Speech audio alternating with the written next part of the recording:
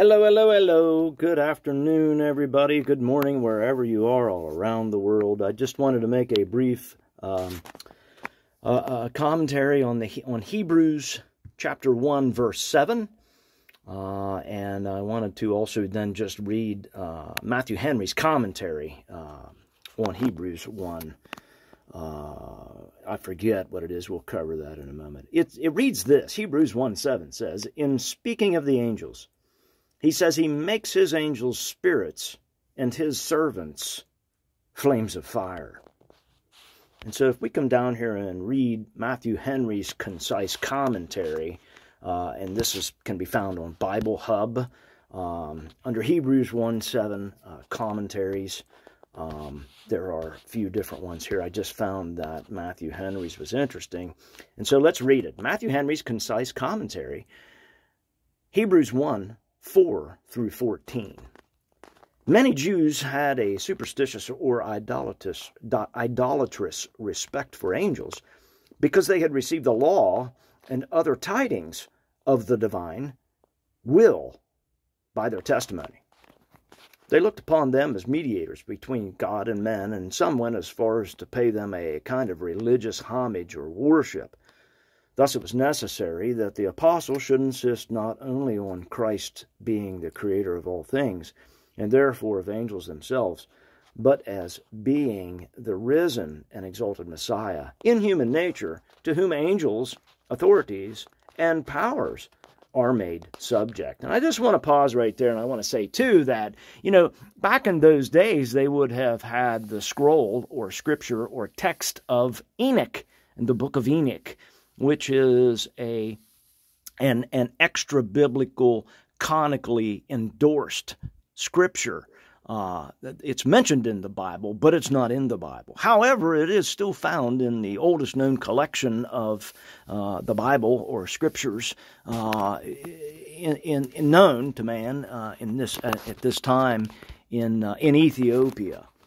And so, if you've read or listened to, or if you've explored or prayed and meditated over the book of Enoch, the first book, and the one that is in the collection found in the Ethiopian collection Bible.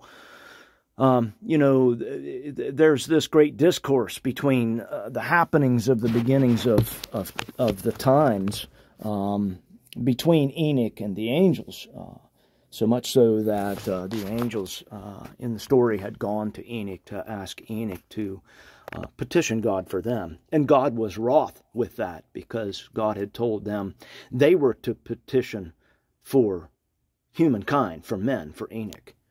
So there's that little tidbit too.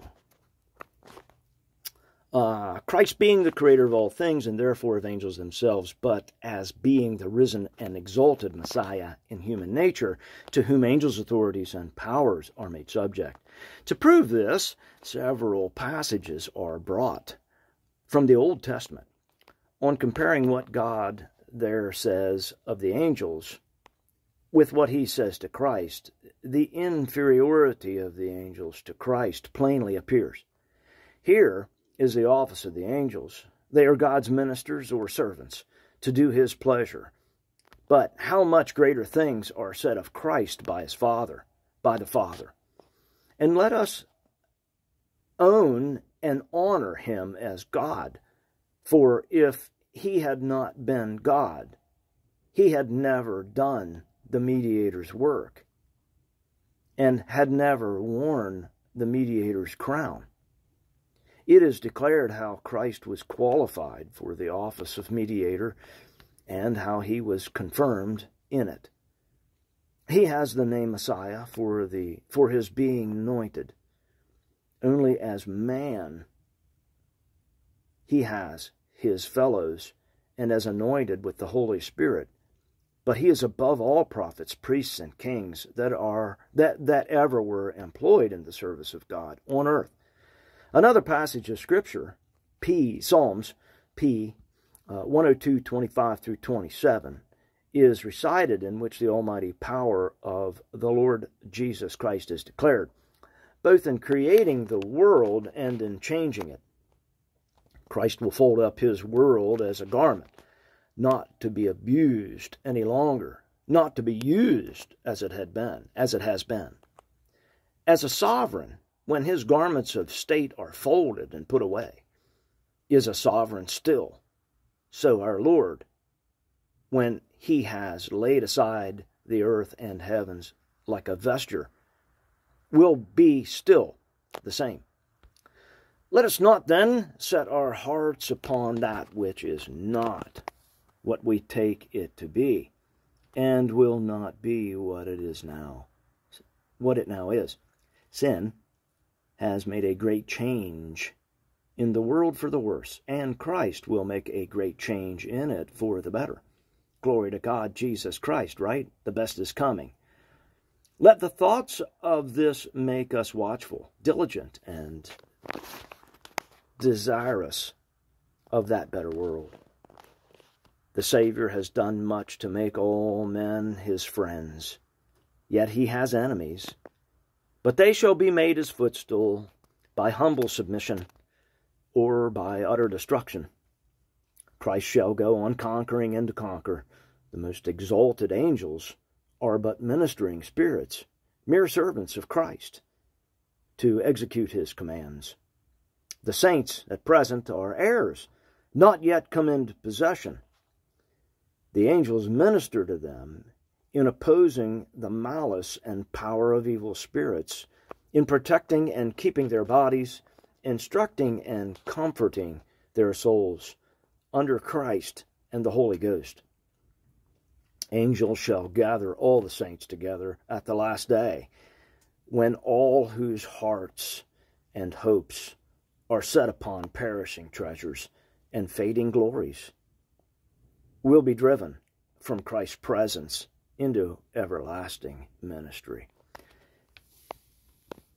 So I just wanted to make a brief commentary here, and there seems to have been this this unleashing of wanting and a desire of wanting to pray to God's spirits, if you will. In Hebrews 1:7, he says he makes his angels spirits, his ministers aflame. And so the angels of God are ministers and are also flames and are also spirits. He makes them spirits. And so we are not to pray to the angels. We do talk with them. It's true. We can talk with angels. We do. There's a verse that says, be careful when you're entertaining strangers. You may be entertaining an angel. Okay. There's lots of recordings of people talking with angels. Enoch talked with the angels. Many people have spoken. Daniel spoke with the angels. But we're not to pray to them, as prayer is a form of worship. When we go into fervent prayer, that's really a form of worship. And so we can talk with the angels, for sure, but we're not to pray to them. We're not to pray to them. Now, what we can do, when I had an encounter and Michael the Archangel came to me, as was introduced by the Lord Jesus Christ, a wonderful story. Perhaps now is the time I should share it. I was deep in intercessory prayer. I had pulled the blanket off of the bed, as my quote-unquote prayer closet was the foot of my bed upstairs in my house at the time. And I had pulled that cover over my head, and I don't know, I was in prayer for a long time. It felt like a couple of seconds. But in the course of the prayer, out of the darkness came the face of the Lord Jesus Christ. And just then, as I was worshiping and in praise and worship and in awe of the Lord Jesus Christ, as his face was before me in the Spirit, he turned to his left, and he said, he looked back at me. He turned to his left and put his head down as if he was listening to somebody. When somebody comes up behind you and taps you on the shoulder and says, "Hey, I got something for you." It was that kind of a scenario.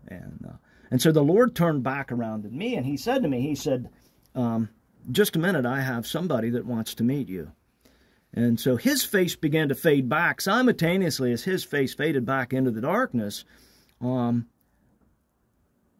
Michael Michael the archangel's face came forward, and I'm telling you, I was in such a state. I was shocked. He's beautiful. His countenance is just awe-inspiring. Michael the archangel. And as his presence came, the sin natural man in me, the sinful flesh, began to desire to want to worship him. It did. That's just the truth. I'm telling you the truth. But before it had a chance to do that, and just as the flesh had the thought, Michael shut it down and said, don't do it.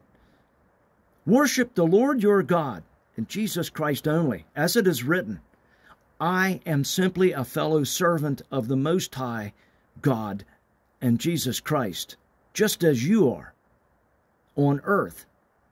I am the servant in both the heavenly realms and about and around the earth. So he immediately shut my sin natural flesh down to desire to want to worship him, because I'm telling you, if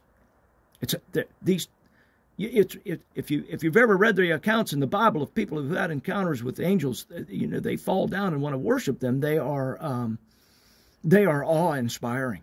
They're powerful. And so I did. I said, yes, you're right. I will worship the Lord our God only, and I understand that we are fellow servants. But the thing that took me back was that I remember the look on his face. He had a look of, as he was coming forward, he just had an absolute look of astonishment. I mean, amazement. I'm sure that he was gazing upon me as I was gazing upon him. The same look was just awe, and I was amazed, and he looked at me the same way. And so we had a little discourse there, a conversation, and I won't tell it all because part of it's a little bit of a personal thing, and I'm sure not here to brag or boast, or perhaps that's something for a time to come, but I don't think it's yet. So I won't reveal the rest of the conversation, but I'll tell you this, that encounter, that revelation, and the wisdom and knowledge and the understanding that God has given from that experience has lasted me over this 20 years and is as prevalent and relevant today as it was the time that it happened. So as it ended, in closing, Michael then began to fade back. And Jesus came forward, and for a brief moment they were both there together and looked like they talked for a moment. But in the midst of those two having a discourse, I could hear in the background, it was pitch black, I couldn't see anything, but I could hear that there was a great war waging in heaven. And before Michael left completely, he turned to me and said, "It was very nice to meet you. I must go. The war rages on." And then, of course, Jesus came forth, and we finished an amazing time, which ended shortly thereafter. But for about 3 to 5 days, I was absolutely just, I don't know how else to say it, except I was in the Spirit.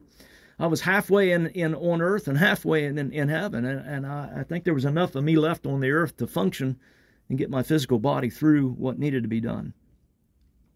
But I asked the Lord then, about 3 to 4 days after the encounter, I asked the Lord, I said, "Lord, I don't understand." I said, why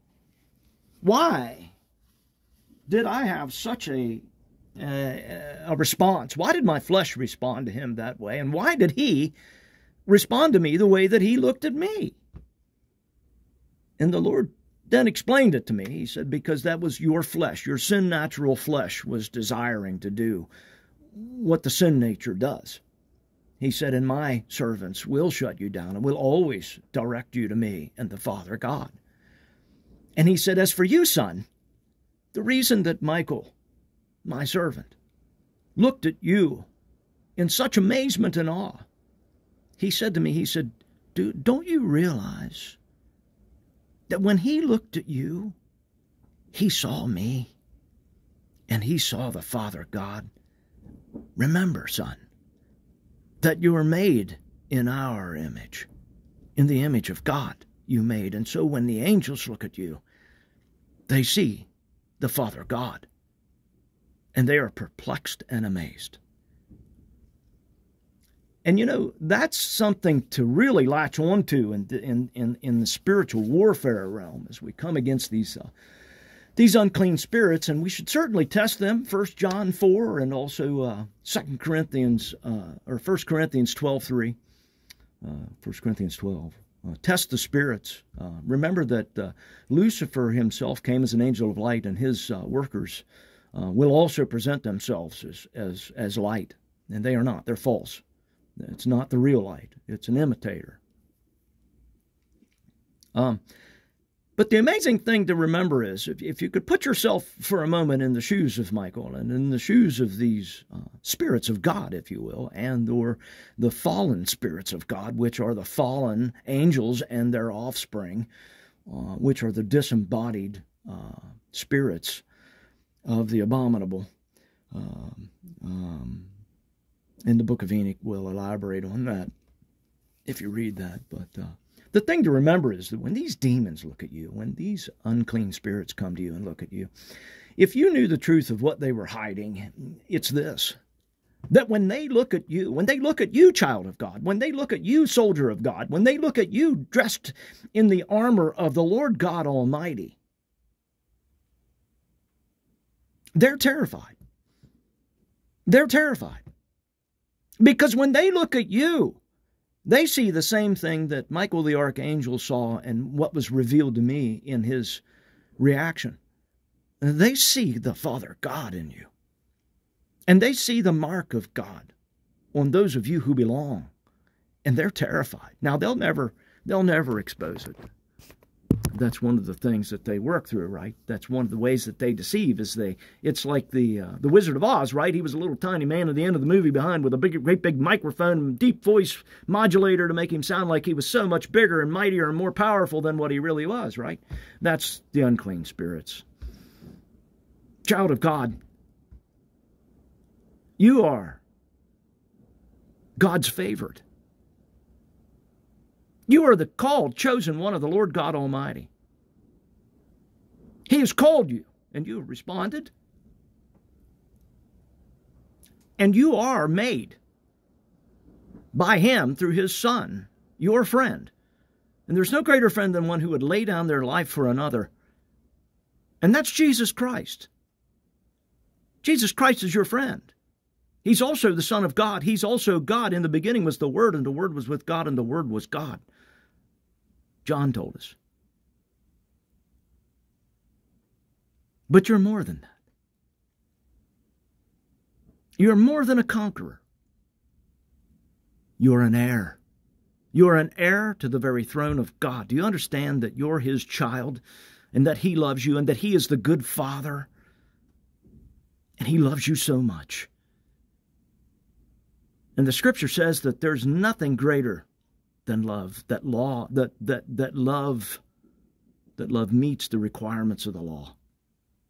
And so when we act from a foundation, from a principle, from the ideology that we are God's children, that we are ambassadors to the throne of God, that we have more at stake than simply paid mercenaries do, but that it's our Father, it's our family. Family means everything. That's your family. That's your blood. Your friend, Jesus Christ, paid a debt that you could never pay. Because He loves you with a godly love. The kind of love that the world doesn't know and can only twist and pervert and mock. A real, genuine love. The kind of love that is patient and is kind. And it forgives. And it doesn't keep a record of your sins. But it loves you. He loves you. God loves you so much. And I'll tell you something else too, that when you go to the throne of God, covering yourself with the blood of God's Lamb, Jesus Christ. The blood of Jesus Christ cleanses you from all unrighteousness and wraps you in a robe that is scarlet, washed clean and white as the undriven snow. And you present yourself before the Father God, before the throne of heaven, boldly. Then that testifies to God that you truly believe, that you are exactly who He said you are, that you truly believe the Word of God, that you believe that all of your sins have been, all of the debts that your sins have created are paid, past, present, and future, and that you're washed, you're cleansed, you've been bought and paid for by a hefty, mighty price, by the very blood of God, by His Lamb, Jesus Christ, shed for you on the cross at Calvary some 2,000 plus years ago.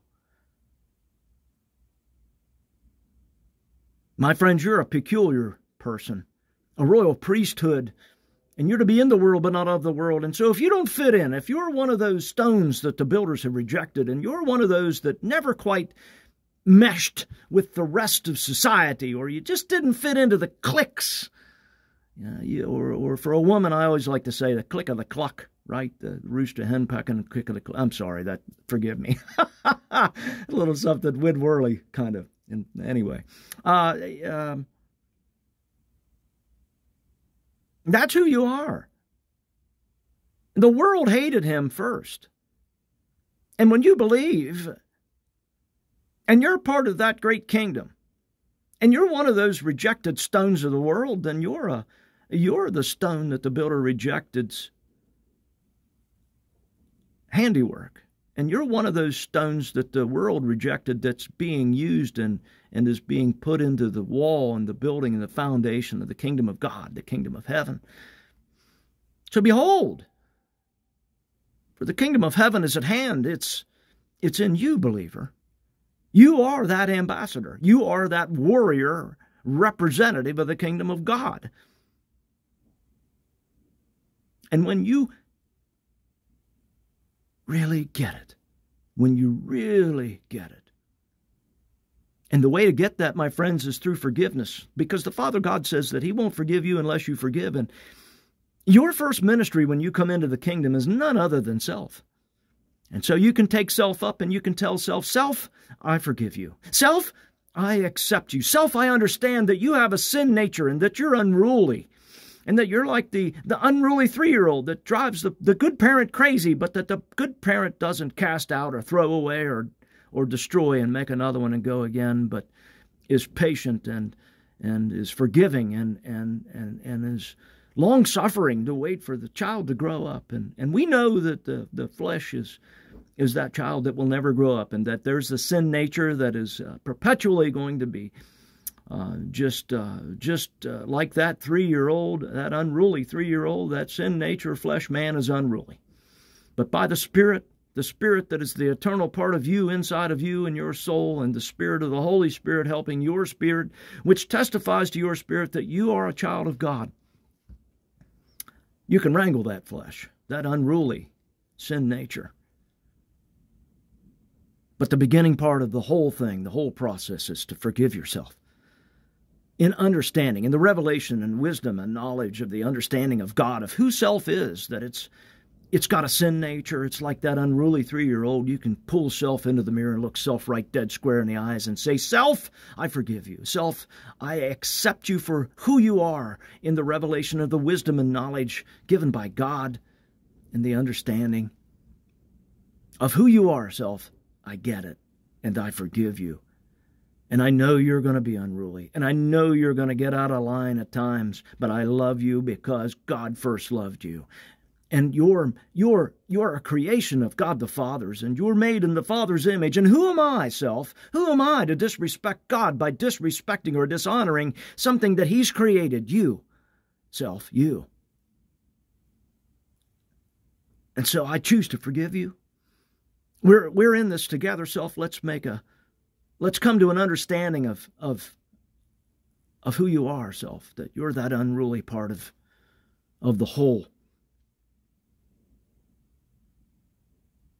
And that the Spirit is the eternal part. And I forgive you, self. And let's endeavor to move forward. And I'll do my best, and I'll ask that you do your best, self, to do what's righteous and just, and so that God's graciousness and mercy doesn't have to abound. But I understand, self, and I forgive you. Now, let's go on. Let's do the things that are good for God and that are right in God's eyes, self.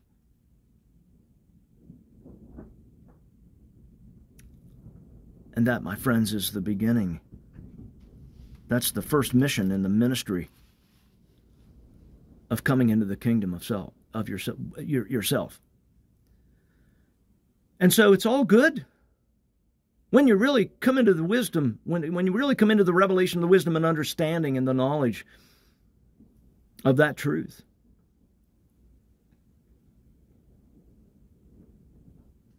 And let's not forget the greatest command is to go out into all of the world, into all of creation, and preach the gospel.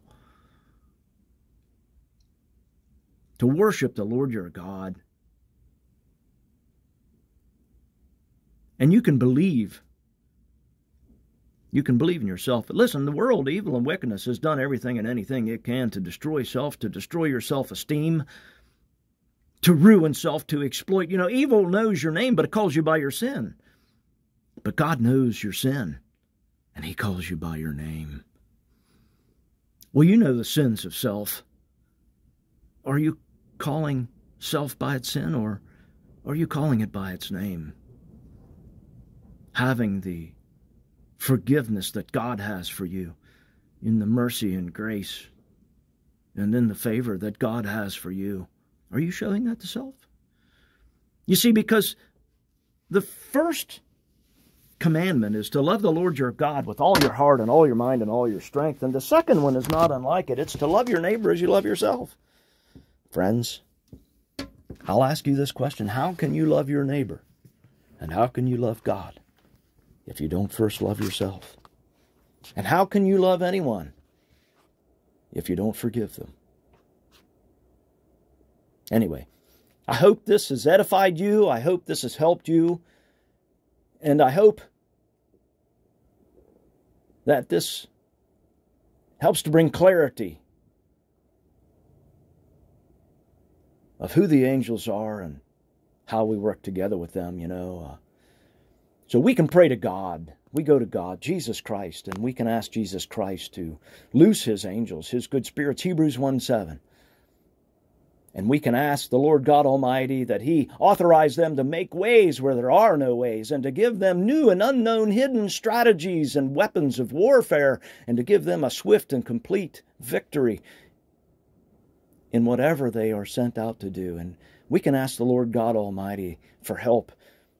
And just as Daniel did and prayed so long, and then the angel came and helped him, we can pray to the Lord Jesus Christ that He send His angels to come and help us. Because we work together. We're both servants of Him. And we work together to serve each other. And so we can serve and glorify and honor God by praying to God in regards to His angels and not praying to His angels. Now, yes, we will talk to angels, and we do. It's biblical. It says, be careful about when you entertain strangers. You may be entertaining angels unawares. So talking to somebody is one thing, and talking to somebody out of reverent respect, a godly love, well, then you'll honor God. And if you do that to strangers, why, if you talk to angels, then you're good. The law is met. Friends, you have the favor of God and all of heaven. All of heaven is behind you. All of heaven has your six. All of heaven has your back. And you can believe it because that's the Word of God. So I would encourage you to study the Word of God, to pray and meditate on the Word of God, to read the stories. You can ask the Holy Spirit to give you revelation and instruction and direction and confirmation and correction. And you can be wrong, friends. It's okay to be wrong. If you're not wrong, you're not trying. We're all wrong. Listen, you can't fail as long as you don't quit while you're failing. You keep failing until you succeed. That's what you do. And you do it in faith, believing and knowing. And you take each one of those failures as an experience, and you learn from them, and you apply them to life. And what greater teacher is there than experience, than experiential experience, right? You can read about it in school and books and whatnot, but does it really teach? Do you really learn as much as when you go through it yourself? Praise the Lord Jesus Christ. And you can forgive yourself. You can forgive yourself. It's okay. Forgive yourself. But don't stop in the midst of the failure. Keep failing.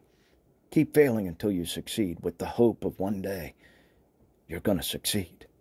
Keep going. And do everything you do as unto the Lord. The Lord is with you, and the Lord will help you. And remember, when you're a child of God, nothing comes to you that God doesn't allow. He allows it. Just as Job was righteous. Some say around 70-some years old when God allowed Satan to give him the experience that he had. He lost everything. Job lost it all. And Job was under spiritual attack. So much so that even his wife came to him and said, "Why don't you curse God and die?" But Job rebuked that. He didn't know why he was coming under such travesty and maybe travesty is not the right word, but such terrible times, having lost it all, including his health at 70 years old. I can't even imagine. But Job persevered, not knowing what we have and know today, which is written and given to us in the Word of God, the Bible. And in the end,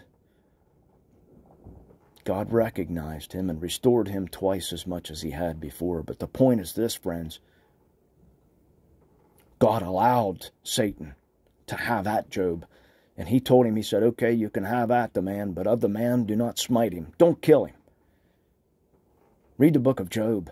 It's long, it is difficult, and you may need to, just take it in little pieces and bites, and that's okay. But don't quit while you're failing. Get up. Get up. And the enemy's got you down, you're under spiritual attack and spiritual warfare, and they've got you spinning around and in a tizzy and a dizzy and a storm, and they've got you like a dog chasing your tail. Get up, stand up and say, "I reject and rebuke this in the name of the Lord Jesus Christ," and begin to assert your authority and full faith given to you as an ambassador, a child, an heir to the kingdom of God. And remind that thing, or those things, those unclean spirits that have come to you, of the truth of who you are and the power and authority given to you by the Son of God, by the Lamb of God's blood, Jesus Christ. And things will change. Things will turn around. It may take some time. But just like any warrior, you'll go through boot camp. You'll come out of boot camp. You'll go into the war, into the battlefield, and you'll learn by trial by fire. And with each war and with each time you go round and round, and with each failure and with each victory, you begin to build up words of testimony. And then you can overcome the evil one with those words of testimony by the blood of the Lamb. And you can remember that you're growing into the point of being such a seasoned, hardened warrior that there will come a time, there will come a point in your walk and your faith and your fight that you will not love your life on this earth so much as to shrink back from death. And so if the destiny assigned to you in the kingdom of God is to become martyred and become a martyr, to lose your very life like Stephen and many others,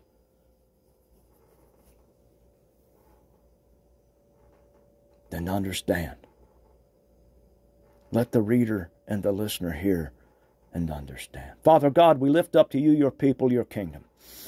We lift up to you all of your people, all of your creation, and all of your kingdom, every human being that belongs to you, Father God, lost or found, we lift them to you.